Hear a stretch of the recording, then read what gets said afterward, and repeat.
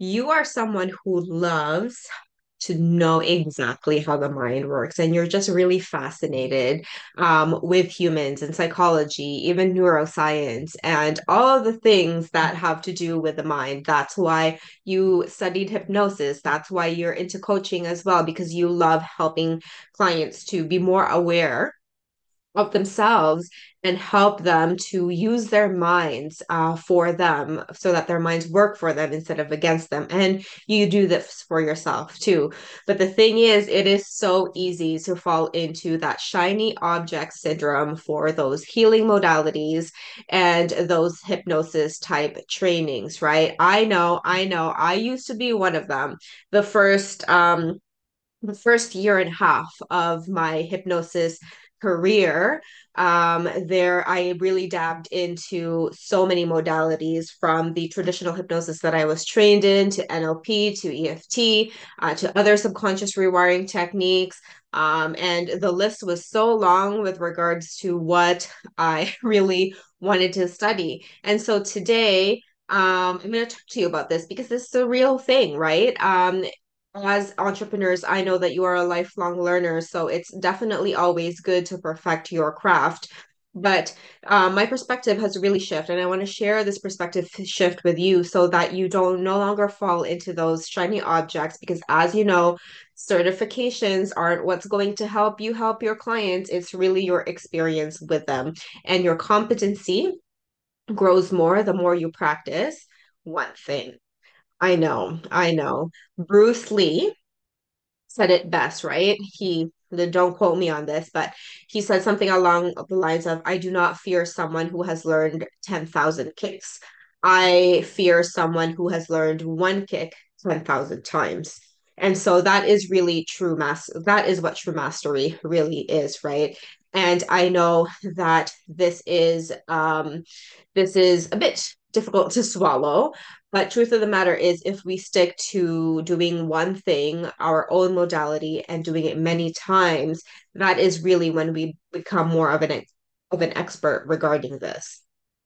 And this was difficult for me to swallow also with the traditional modality that I was trained in, because I knew subconsciously that I did not want to be an expert on it because it was just so fucking exhausting doing the traditional things of reading off the scripts, reading off the cue cards. The 2.5 hour sessions were way too long. It was not a scalable business model.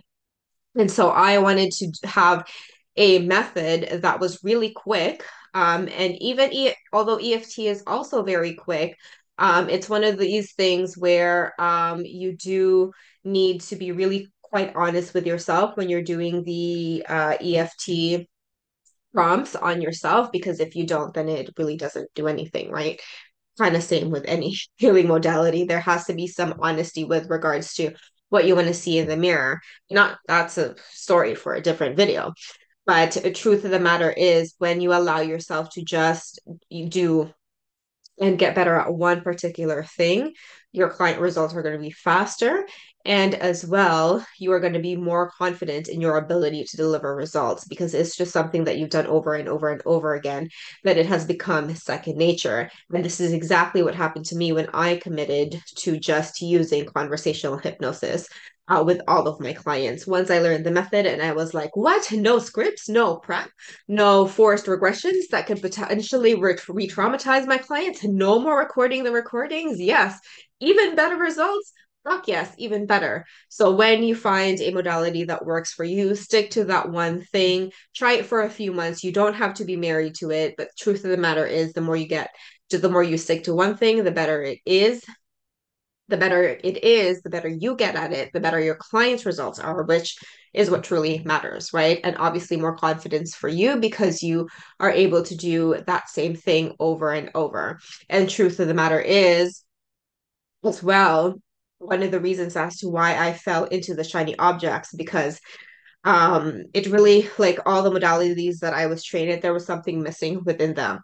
And that missing puzzle piece was answered with advanced conversational hypnosis, because all the methods that I used had to do with using techniques, versus conversational hypnosis is mostly or is all based on principles.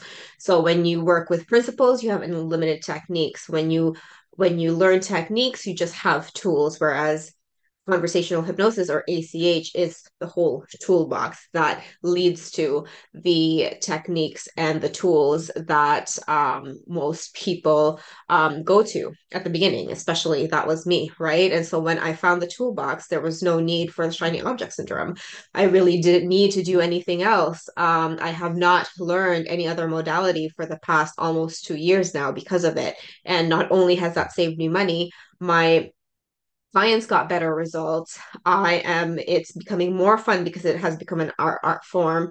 Training other people to do it has become more effective because I have been doing the same thing for the past year and a half, and I've immersed myself into this world, which just is not just good for my clients, but also my students and my students' clients, which is a big ripple impact. So expand your thinking in this way. Stick to one thing, like Bruce Lee said, because you can be a very unstoppable hypnotist and coach if you just decide to commit.